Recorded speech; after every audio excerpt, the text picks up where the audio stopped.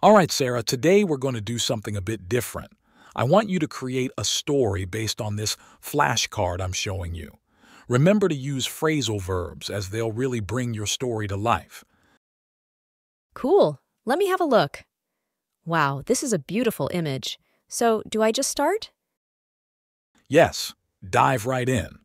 Describe what you see and let your imagination run wild. Okay, here goes. Once upon a time, in a realm where the sky mirrored the earth, people set off at dusk to find their inner light. They'd sit down on lily pads, which would float away from the shore, carrying them into the heart of the water. That's a fantastic start.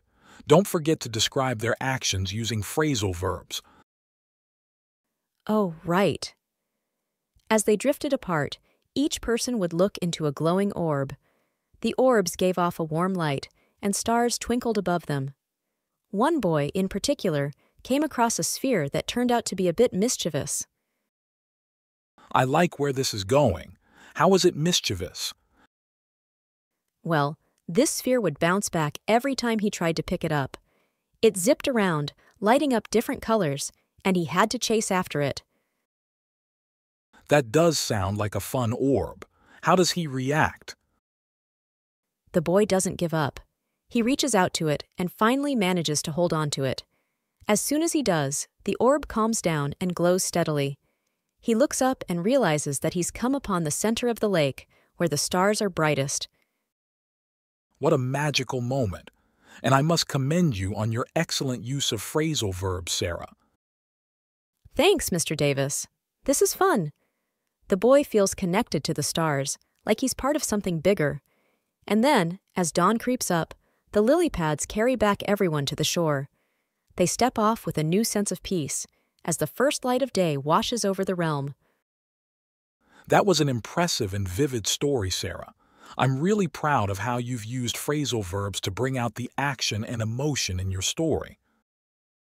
I never knew phrasal verbs could be so powerful in storytelling. They certainly are. They can make up a significant part of English conversation and writing, adding nuances that single-word verbs might not. Well done. Ready for the next card? Bring it on! Wonderful enthusiasm, Sarah.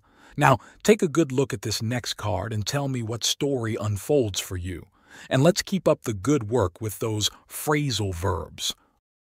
Okay, Mr. Davis. This one has a very dreamy feel to it. There's a boy and a girl on a floating piece of land in the sky. They seem to be gardening in the clouds. So here I go. Once upon a time, in a world above the clouds, two children, Mia and Liam, found a floating island. Mia picked up a watering can, while Liam knelt down to plant magical seeds. They were the keepers of the sky garden. Brilliant. Keep the phrasal verbs coming. Every morning, they would wake up to the sound of the wind and look after the cloud flowers. The flowers would soak up the water and grow into enormous blossoms, bigger than Mia and Liam themselves. They had to watch out for the mischievous cloud fairies that played around the garden, making the petals flutter down like gentle rain. I'm really enjoying this, Sarah. The fairies are a nice touch. Thank you. The fairies loved to muck about, and sometimes they would mess up the children's work, but Mia and Liam never got angry. Instead, they would laugh off the pranks and start over, because they knew that the fairies meant well. Good use of laugh off and start over. What happens next? As the day went on, the sun sank lower in the sky, and the children knew it was time to pack up. But there was a problem. The flowers had grown out so much that the island began to tip over. Oh no, that sounds serious. How do they deal with it? Mia and Liam had to think quickly. They raced against time, cutting back some of the larger flowers to balance out the island. Just when they finished up, the island leveled out, and they sighed with relief. That's a thrilling moment, and you finished the story on a high note. And once again, your phrasal verbs were on point. I'm starting to pick up on how versatile phrasal verbs are. Thanks for encouraging me to use them, Mr. Davis. Absolutely, Sarah. They can add on so much flavor to a story. Ready to move on to another challenge? Yes, please. I'm ready to go over whatever you have next.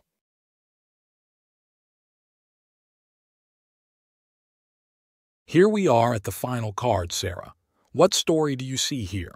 And let's continue to weave in those phrasal verbs for that added zest. It's so majestic. There's a man and a woman dancing on a chessboard, surrounded by the cosmos. Okay, Mr. Davis, here's the story.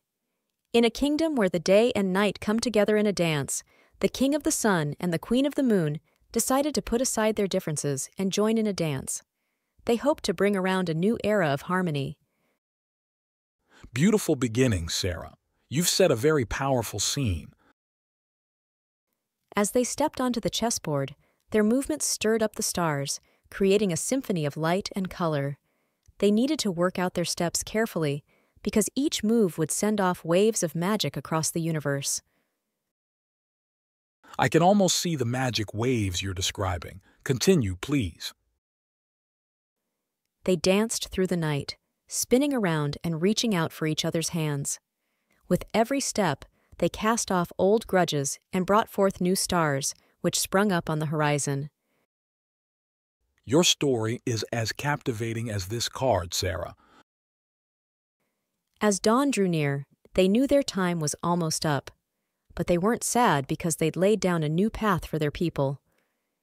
As they backed away from each other, the king tipped his hat, and the queen curled up the corners of her lips into a smile. Wrapped up with a perfect ending. I'm thoroughly impressed with your storytelling skills, Sarah, and the way you've incorporated phrasal verbs is truly remarkable. Thanks, Mr. Davis.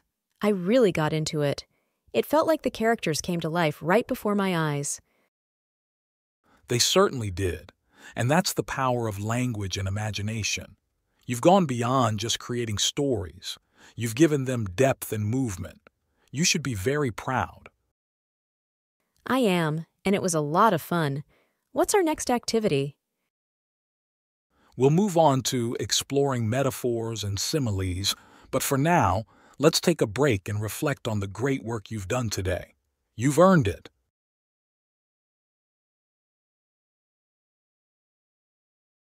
All right, Sarah, today we're going to do something a bit different. I want you to create a story based on this flashcard I'm showing you. Remember to use phrasal verbs as they'll really bring your story to life. Cool. Let me have a look. Wow, this is a beautiful image. So, do I just start? Yes, dive right in. Describe what you see and let your imagination run wild. Okay, here goes. Once upon a time, in a realm where the sky mirrored the earth, people set off at dusk to find their inner light. They'd sit down on lily pads, which would float away from the shore, carrying them into the heart of the water. That's a fantastic start. Don't forget to describe their actions using phrasal verbs. Oh, right. As they drifted apart, each person would look into a glowing orb. The orbs gave off a warm light, and stars twinkled above them. One boy, in particular, came across a sphere that turned out to be a bit mischievous. I like where this is going. How is it mischievous? Well, this sphere would bounce back every time he tried to pick it up. It zipped around, lighting up different colors, and he had to chase after it. That does sound like a fun orb. How does he react? The boy doesn't give up. He reaches out to it and finally manages to hold on to it. As soon as he does, the orb calms down and glows steadily. He looks up and realizes that he's come upon the center of the lake, where the stars are brightest. What a magical moment. And I must commend you on your excellent use of phrasal verbs, Sarah. Thanks, Mr. Davis. This is fun. The boy feels connected to the stars, like he's part of something bigger. And then, as dawn creeps up, the lily pads carry back everyone to the shore. They step off with a new sense of peace, as the first light of day washes over the realm. That was an impressive and vivid story, Sarah. I'm really proud of how you've used phrasal verbs to bring out the action and emotion in your story. I never knew phrasal verbs could be so powerful in storytelling. They certainly are. They can make up a significant part of English conversation and writing, adding nuances that single-word verbs might not. Well done. Ready for the next card? Bring it on! Wonderful enthusiasm, Sarah. Now, take a good look at this next card and tell me what story unfolds for you. And let's keep up the good work with those phrasal verbs. Okay, Mr. Davis. This one has a very dreamy feel to it. There's a boy and a girl on a floating piece of land in the sky. They seem to be gardening in the clouds. So here I go. Once upon a time, in a world above the clouds, two children, Mia and Liam, found a floating island. Mia picked up a watering can, while Liam knelt down to plant magical seeds. They were the keepers of the sky garden. Brilliant. Keep the phrasal verbs coming. Every morning, they would wake up to the sound of the wind and look after the cloud flowers. The flowers would soak up the water and grow into enormous blossoms, bigger than Mia and Liam themselves. They had to watch out for the mischievous cloud fairies that played around the garden, making the petals flutter down like gentle rain. I'm really enjoying this, Sarah. The fairies are a nice touch. Thank you. The fairies loved to muck about, and sometimes they would mess up the children's work, but Mia and Liam never got angry. Instead, they would laugh off the pranks and start over, because they knew that the fairies meant well. Good use of laugh off and start over. What happens next? As the day went on, the sun sank lower in the sky, and the children knew it was time to pack up. But there was a problem. The flowers had grown out so much that the island began to tip over. Oh no, that sounds serious. How do they deal with it? Mia and Liam had to think quickly. They raced against time, cutting back some of the larger flowers to balance out the island. Just when they finished up, the island leveled out, and they sighed with relief. That's a thrilling moment, and you finished the story on a high note. And once again, your phrasal verbs were on point. I'm starting to pick up on how versatile phrasal verbs are. Thanks for encouraging me to use them, Mr. Davis. Absolutely, Sarah. They can add on so much flavor to a story. Ready to move on to another challenge? Yes, please. I'm ready to go over whatever you have next.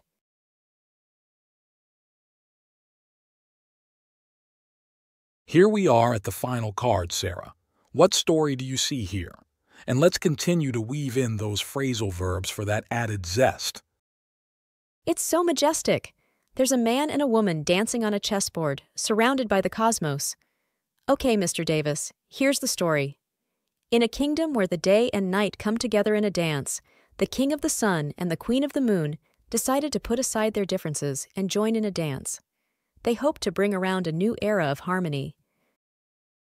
Beautiful beginnings, Sarah. You've set a very powerful scene. As they stepped onto the chessboard, their movements stirred up the stars, creating a symphony of light and color. They needed to work out their steps carefully, because each move would send off waves of magic across the universe. I can almost see the magic waves you're describing. Continue, please. They danced through the night, spinning around and reaching out for each other's hands. With every step, they cast off old grudges and brought forth new stars, which sprung up on the horizon. Your story is as captivating as this card, Sarah. As dawn drew near, they knew their time was almost up. But they weren't sad because they'd laid down a new path for their people. As they backed away from each other, the king tipped his hat, and the queen curled up the corners of her lips into a smile. Wrapped up with a perfect ending. I'm thoroughly impressed with your storytelling skills, Sarah, and the way you've incorporated phrasal verbs is truly remarkable. Thanks, Mr. Davis. I really got into it. It felt like the characters came to life right before my eyes. They certainly did, and that's the power of language and imagination. You've gone beyond just creating stories. You've given them depth and movement. You should be very proud. I am, and it was a lot of fun.